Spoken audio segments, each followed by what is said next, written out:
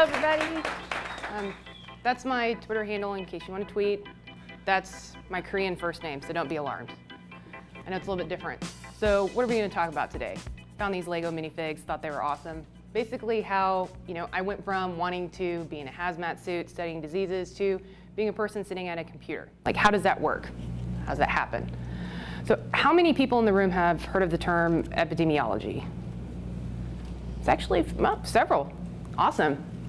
So since most people know, I'll just kind of breeze through this. It's derived from three Greek terms, epi, demi, and logos. And literally it means to study what is upon the people. So what do epidemiologists look at? They look at the frequency, the distribution of different risk factors, causes of health-related outcomes, could be disease, infection.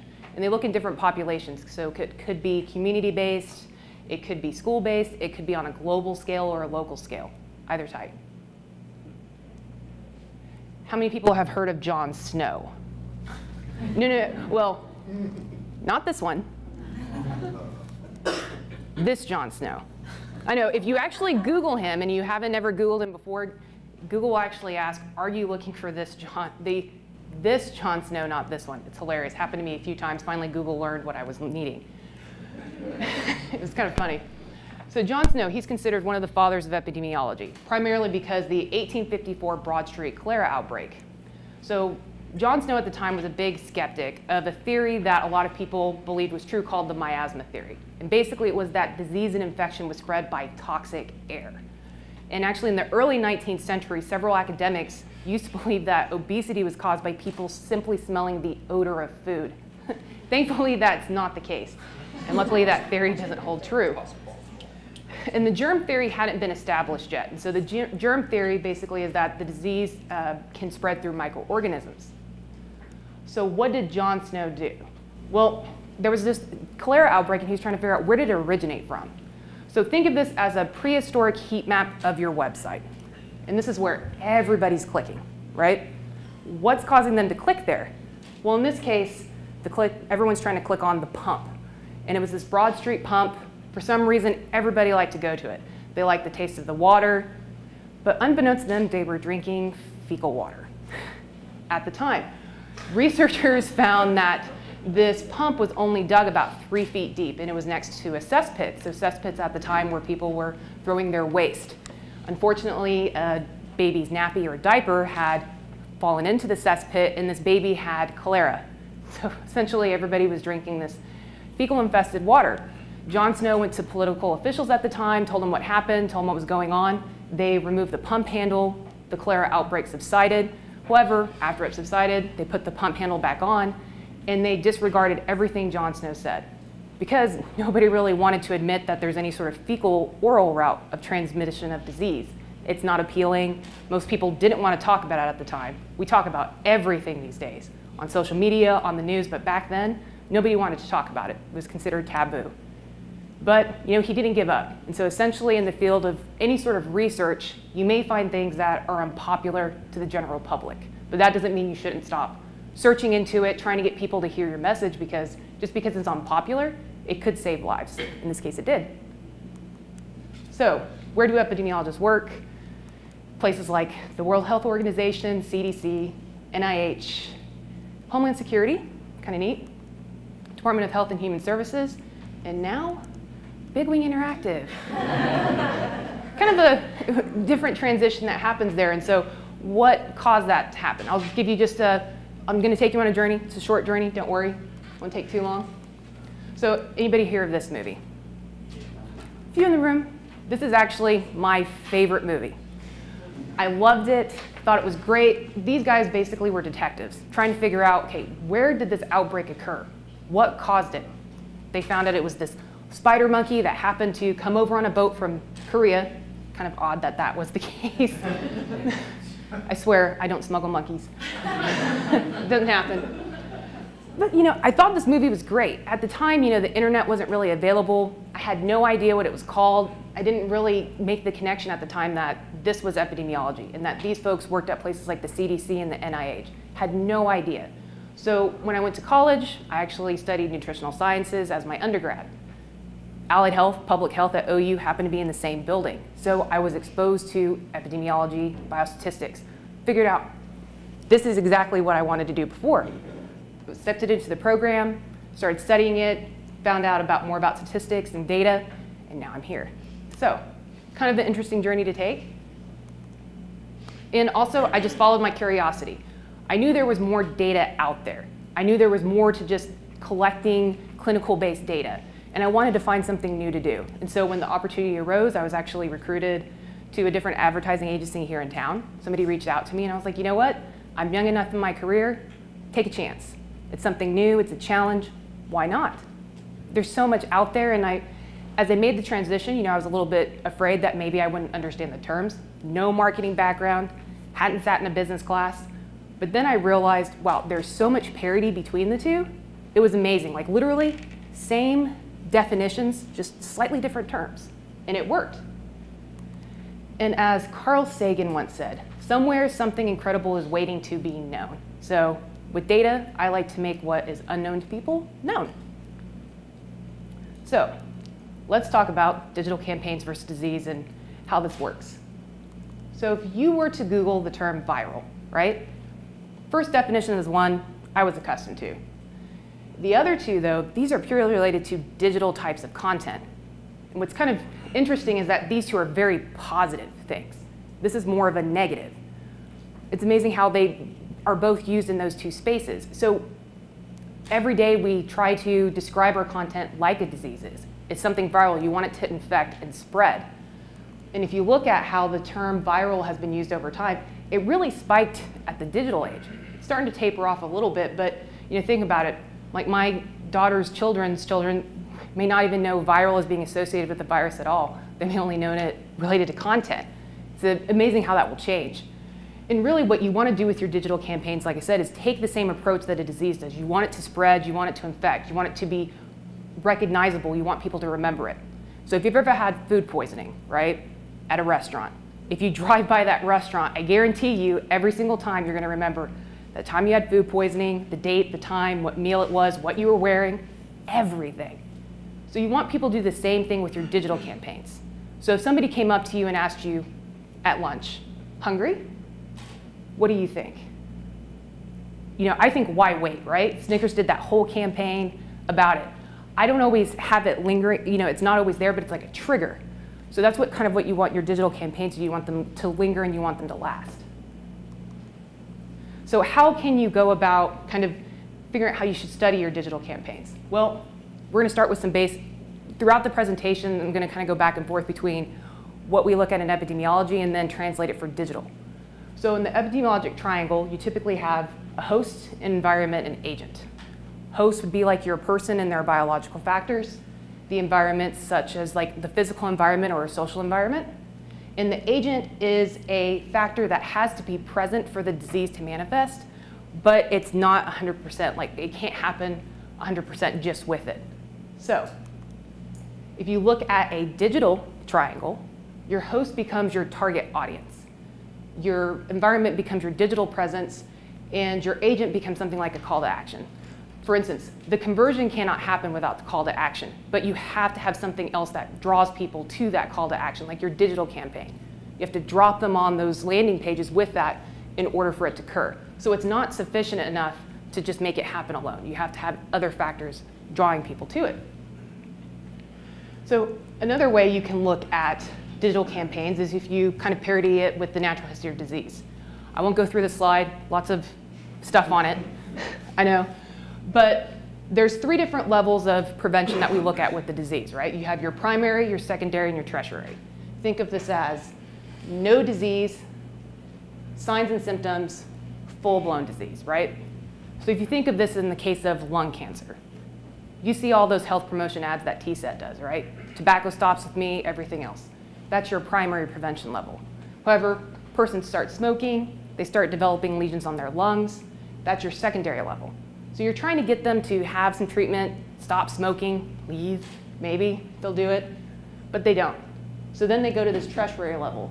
They have the disease, they have cancer. So they start having chemotherapy. And then you go to the stage called convalescence, which is basically all the time it takes them to recuperate from chemotherapy, time off work, everything else. Hopefully the end phase doesn't become death, but it can happen, unfortunately.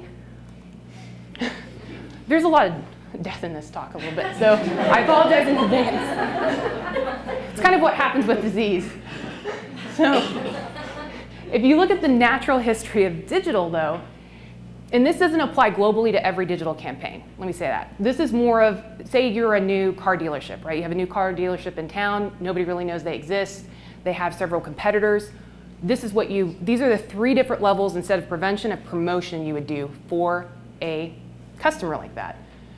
At this point, you start your content marketing, your SEO, your native advertising. You place pixels to start collecting your audiences so you can use them later in your paid advertising. And at this point, your audience is receptive, but they're undecided.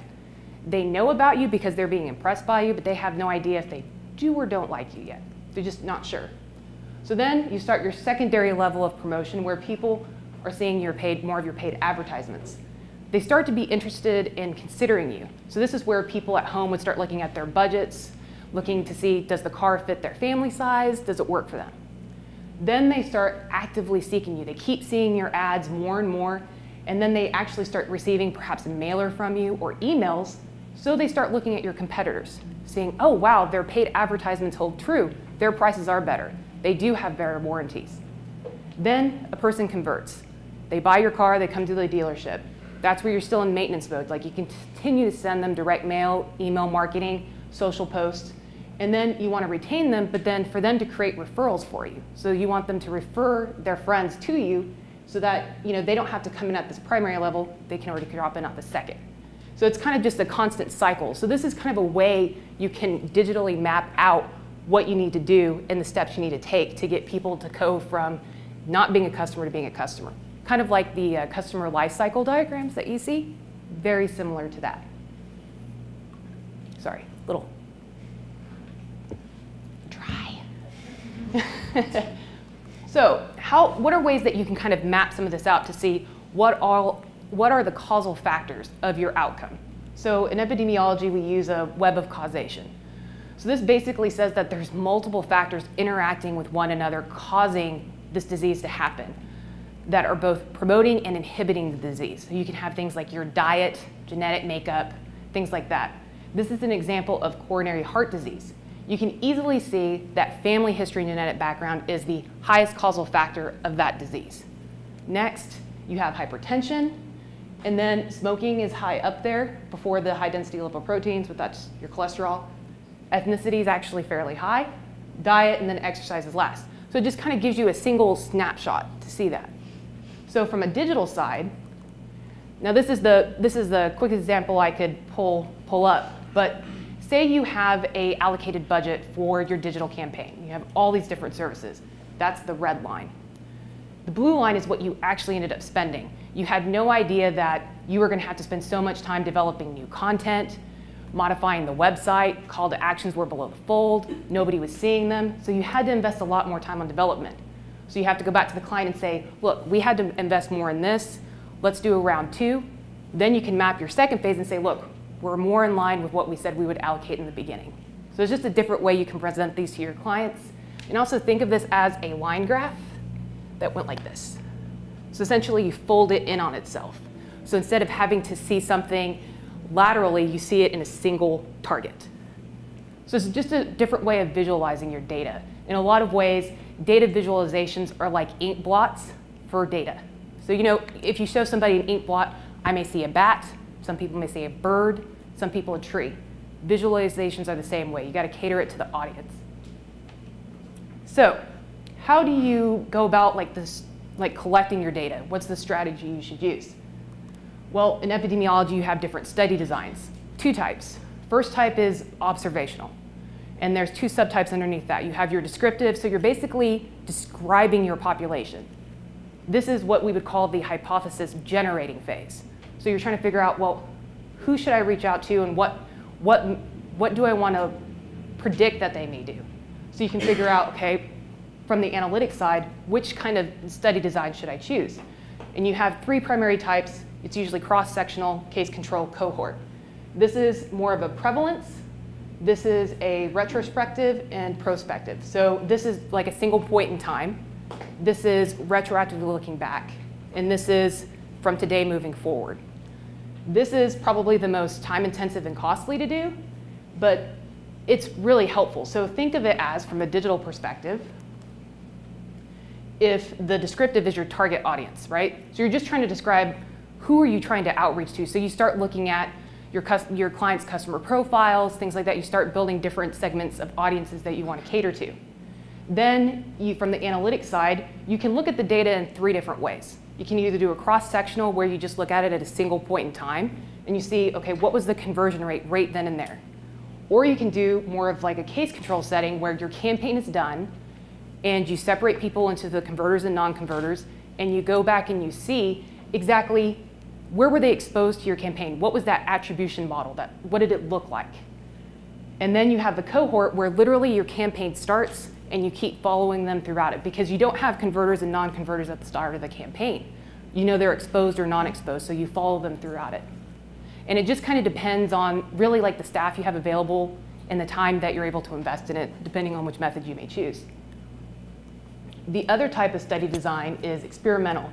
And this is where you have things like your clinical trials, your community-based trials, and your quasi-experimental, which these are basically non-randomized. So this is where you could test things like interventions, promotions, things like that. So from a digital standpoint, this would be like doing random A/B testing of your landing pages, be like your clinical trial. From a community standpoint, you change specific features of the entire digital campaign so it affects the larger community base. And then your quasi-experimental, since it's non-randomized and you're trying to test interventions, more like focus groups. So you bring specific focus groups in and you test, okay, which creative do they like? Which figures do they understand? Which actually causes them to want to take that call to action? So another decision-making process that you can use to actually help you figure out what kind you should use is there's this so many big words. Statistical decision-making process. In epidemiology, you have your question of interest, sample and population, then you kind of choose your study design, you do data collection and the description, and this is kind of a constant loop because if you find that your data that you're collecting isn't how you would like it to be, this is where you have to go back and figure out, should I collect a different sample because it may not actually have the outcome you want. Then you formulate your hypothesis, you do inferential statistics, so this would be like two means comparisons, logistic regression, linear regression. You interpret your results, and then you can implement initiatives or do additional studies. Digitally, very similar. Instead of it being your question of interest, it's your business objective or goal.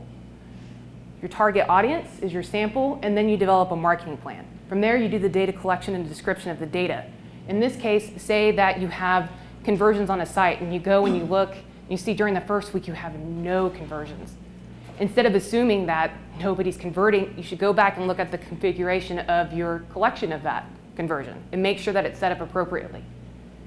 Then you develop kind of a question of interest. What are your theories? Are visitors more likely to convert when they do X? Is it when they land on specific landing pages? Is it when they're served certain social ads? And then you actually test your theory using statistical models, using the exact same statistical models epidemiologists use. The great thing about stats is it's not prejudice against the data you're putting in or the type. It's all data to the models. And then you report your internal findings to your teams and your clients. And this is where you modify your strategy based on the results, and it's just a constant loop. So then let's talk about some just more high-level statistics. We're not going to get too deep today. Don't worry, I won't do that to you. Yes. So incidence and prevalence. Incidence is considered more like your new cases of people exhibiting a disease. Prevalence is existing and new, and say the bathtub's your community. So if you're looking at an incident rate, so how often is the disease occurring each month in new people? That's where you use the incidence, but then your denominator is the total population. If you're trying to figure out the prevalence or how much it is exhibited in the overall population, you use this as your numerator, total population as your denominator. You can have outside factors such as, not necessarily always vaccines, but you can have different treatments that increase the amount of cases you have, but then it prevents death. So it prevents something bad from happening, but they still have the disease, unfortunately. And eventually, everybody comes out the drain. And either they're cured or they die. It's just kind of what happens with the disease process. But if we look at it from the digital perspective, literally, if you take the terms using the definitions of incidence and prevalence and just apply them digitally, it makes sense. Because you have your new client, you have your new customers, and then your existing customers. This is your digital landscape. That's where they're all bucketing it into.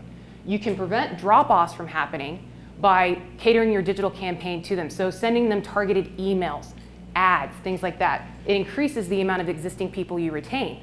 At the end of your campaign, you can then look and see, did I retain them or did I lose them? So let's talk about mortality. So in epidemiology, mortality rate is something we look at quite often, right? So you take number of deaths. I know it's a sad thing, and I actually have to pull up my number. I don't know why I did this to myself. Chose a bad number. You divide it by the total population, and you multiply it by, say, 1,000. You can choose any number you want necessarily. It's like, this is meaning you're trying to say there's this many deaths per 1,000 people. That equals your mortality rate.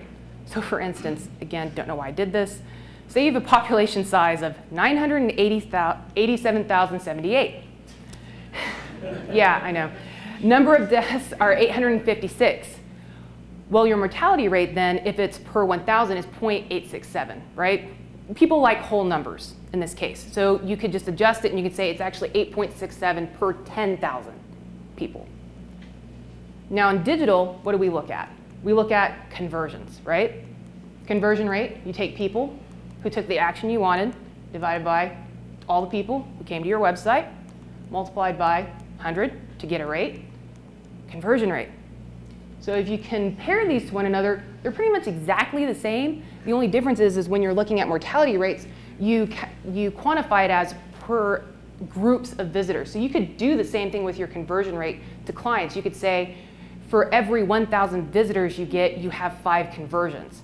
So it's kind of a way to help set targets that you need as well. Just a different way of analyzing it. Some other stats that we look at are years of potential life lost. I know it's kind of depressing, sorry. You look at the average life expectancy of an individual, and then you subtract it by the age of death. So say the average life expectancy is 85. The age at death is 50. That person lost 35 years of potential life. And so really a lot of times epidemiologists would use this to assess like how much it's affecting the population, generally the younger, because if you find that a disease is causing a lot of years life lost, that's a problem, especially if it's highly infectious and spreads, because then there's no people.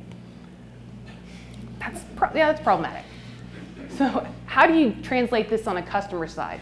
Now, this may have a term somewhat existing out there. Again, my background is not marketing. I couldn't really find one that defined it in the exact way that I was trying to. So I just defined it as years of customer life lost, of lifetime lost. So you take your average customer lifespan and you just subtract it by the number of years a customer at time of loss. So say your average customer lifespan is 10 years and you lose a person at 5. You lost 5 potential customer years. And if you know each one of those years a person's a customer, they generate $100 in revenue. You lost $500 worth of customer revenue. And it's a missed opportunity. So you can start quantifying that a little bit easier. It's not as complicated as looking at the lifetime value of a customer. It's a little bit shorter snapshot, easier to calculate. Some other things you can do, I'm not going to get into this too much, but this is the measure of assessment of risk. So there's just a lot of different things you can simply do by putting your data in a 2x2 table. This is what we call 2x2. So this is your 2x2 section here. You look at, okay, here's your disease. Is it present? Is it absent? And then were they exposed to a risk factor? Smoking, non-smoking, lung cancer, no cancer. You could get a ton of information just by graphing and looking at these different denominators and numerators. You could tell what's the odds of an individual getting cancer if they smoked. Say it's 5 times more likely versus somebody who didn't smoke. You can start actually calculating those type of things. You can also do what's called a relative risk measure.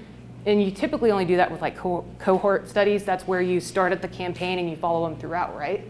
So what you would do is you would say, people that were exposed are, say, have a relative risk of 2 versus those who weren't exposed.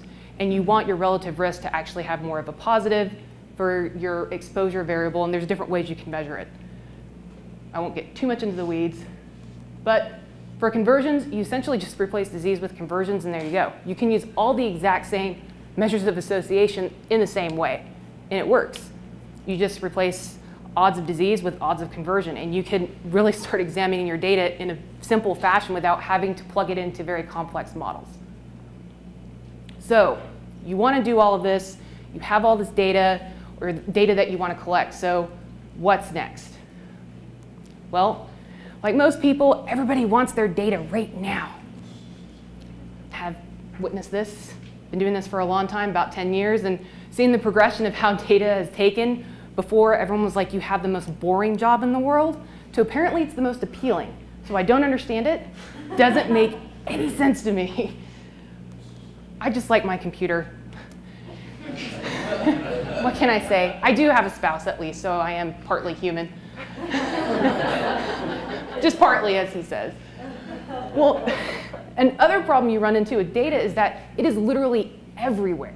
There's so much data all over the place, you have to figure out what do you actually need to collect, because if you spend time trying to get every single piece, you're never going to be able to finish anything. So you have to focus and select. That's where all of those processes and strategic thinking and mapping things out comes into play. It's a time investment. To do data the right way, it's an investment of time, especially in the beginning, but in the end it pays off, especially if you do it the right way.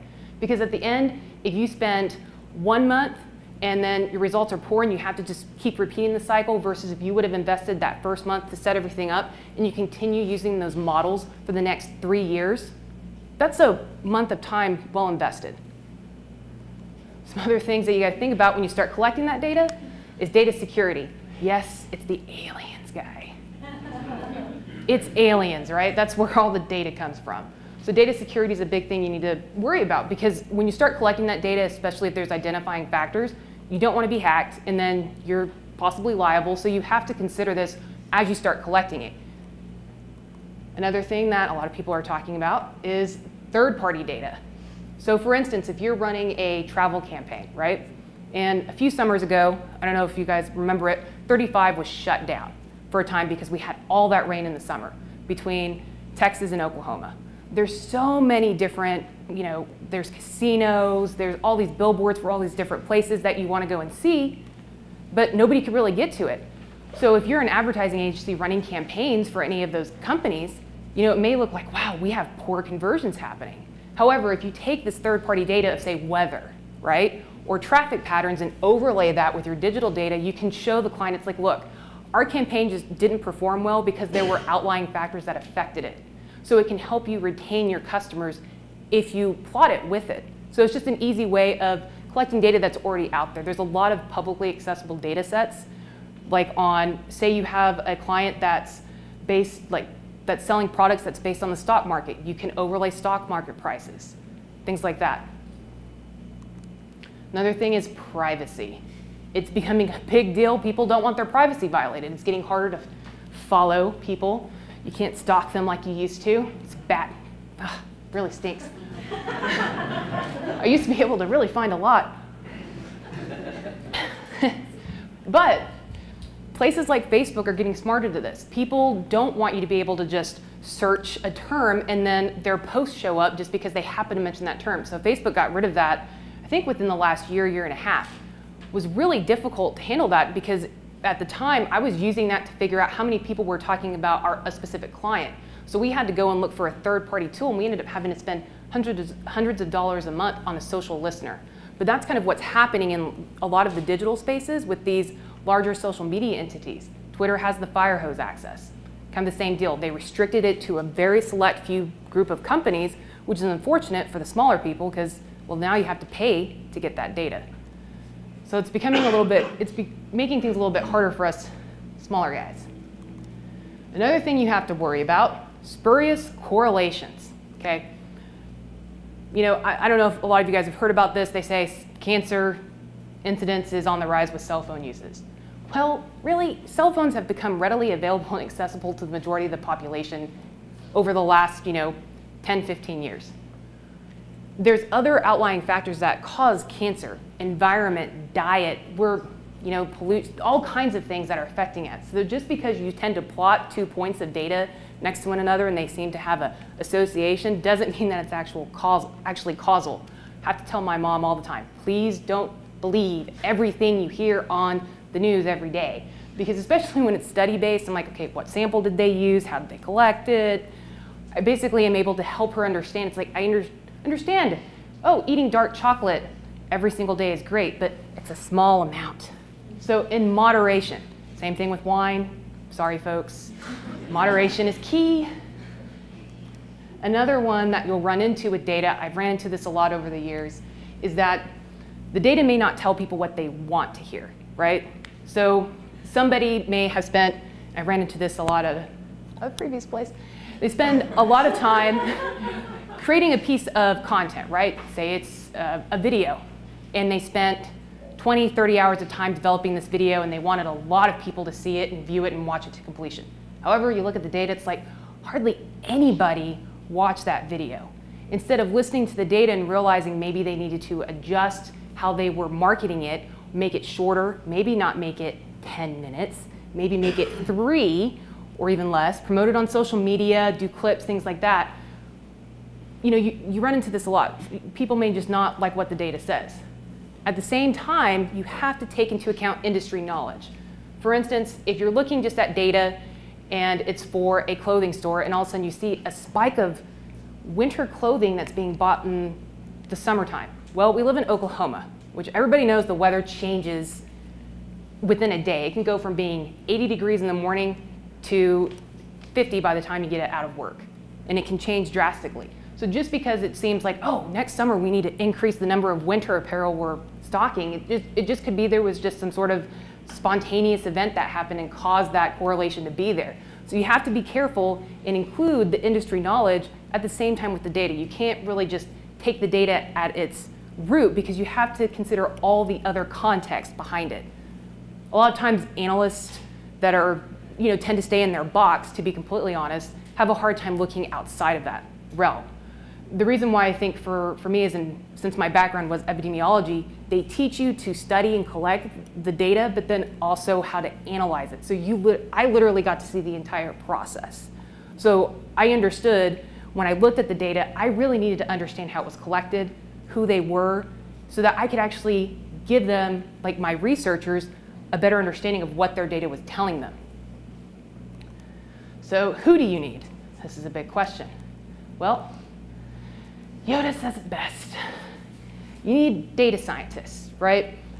It's a big term. It's actually been around for a while. It's just becoming popular again. Being an analyst, a data person, is incredibly appealing these days. And it's all, you hear it all the time, right? But there's several different types of data scientists. It's not just one type of person. You have people that can know how to manipulate and mine the data, but then you have people that know how to actually visualize it. Then you have people that know how to store it. These are different types of people with different backgrounds, but they're all data scientists in their own respective ways. So, welcome to the dark side of data science. It's a bit more complex. Here's a great figure. This is typically what encompasses data science, right? You have computer science, math and statistics, subject matter expertise, research, software, machine learning. Finding an individual that exhibits all of these qualities and knows how to do them extremely well and can be independently self-sufficient does not exist. It is literally a mythological creature, which is why a lot of times, if you read articles or you see them, they talk about data scientists like they are unicorns. But they're really not. It's just that instead of being individuals, they're teams. In this case, as Sarah said earlier, my spouse and I work together. We've been working together now almost 2 years? 2 years. Never would have thought we would have ever been able to relate to each other job-wise. He has a background in marketing. He's worked retail. He's managed parking garages, all kinds of things. Vast background. Me, I come from healthcare research. never thought that those two would have ever worked or meshed well together. When I got the opportunity to actually come to an advertising agency, I started talking to him a little bit more, and he said, well, that's this in marketing. It's like, oh, so this is what I use when I study disease. And he's like, yeah, these are the same thing. So literally the exact same methods, strategies I used to study disease, I realized, wow, I just use this in marketing. And it was such an easy transition to make. It was amazing. Like I was honestly pretty freaked out about it because it's like, it's a huge change, right? You go from healthcare research to marketing. Usually science people don't ever want to hear about marketing. They don't want to talk to marketers. They're like, just go away. They don't want to do it. Those two fields never really touch, but they have so much parity that, you know, sometimes when you're trying to find the analytic talent, you may have to look in places you never thought to. So perhaps you have somebody come by your desk that submitted a resume that literally their entire background is healthcare research.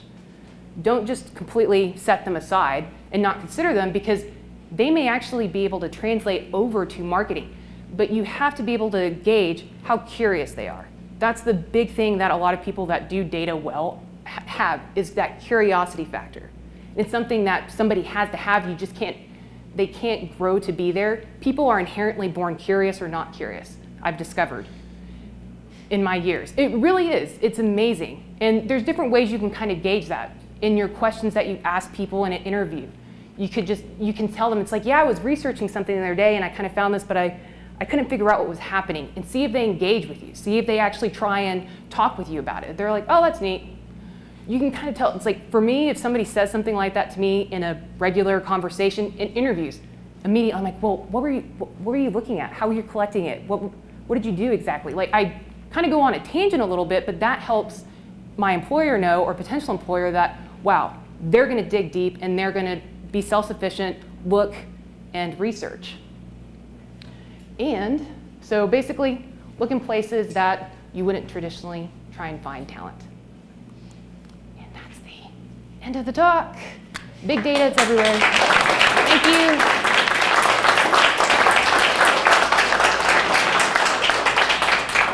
Thank you, Jessica. We still have time for questions. Anybody have questions for Jessica? You're not. Whenever you're Google Analytics and you're looking at where your traffic came from, what's a normal ratio for spam? For spam, well, What percentage? interesting. So it kind of depends actually on a couple of factors, and it could simply be that your UA account, right? If your UA account ends in -1, Google bots, a lot of people can send traffic to your website using the measurement protocol. So it's people not ever hitting your site. So a lot of companies, you'll see like the SEO type spam coming through. And it's just people trying to just navigate and hit your site, but they're using a random number generator. So if it's a -1 account, you're more likely to get hit than, say, if you use a -2. So that can happen. The ratio, it just kind of depends on also if your site, I've noticed that the more optimized the site is for SEO, the more often it can get hit by spam. Because at a previous position I was at, you know, the sites weren't really optimized for SEO, so we hardly would ever see spam traffic. However, sites that I noticed were optimized for SEO were getting a lot more spam. So it's not necessarily a bad thing. The ratio just kind of depends on the population, your target audience, and the best way to kind of handle it is, you know, a lot of places say create filters or segments. It just kind of depends on what's easiest for you and how often they're coming up. And there's not really a good or bad ratio, unfortunately. I know that's a really vague answer. Sorry. Yeah. What if you have a smaller business or website and you don't have the resources to have one designated person or a team of people to just do this? How can you do this on a smaller scale to at least try and apply the principles that you're talking about? A lot of things you can do is honestly go outside of the analytics interface.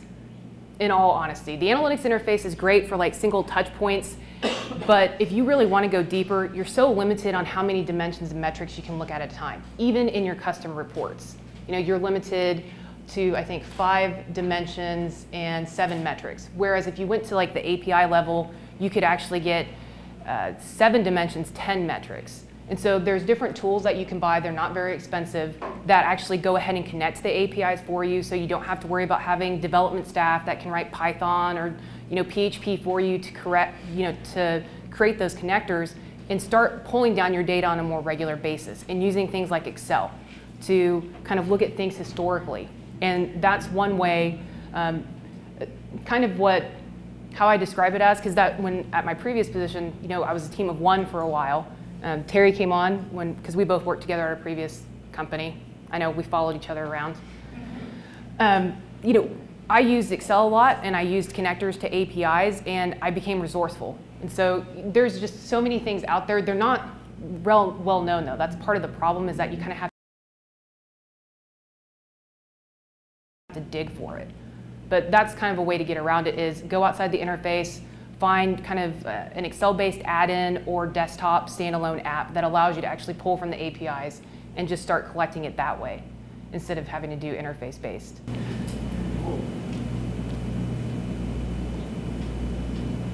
Come on, guys. I know there's still some questions out there. It's okay, I know it was a lot.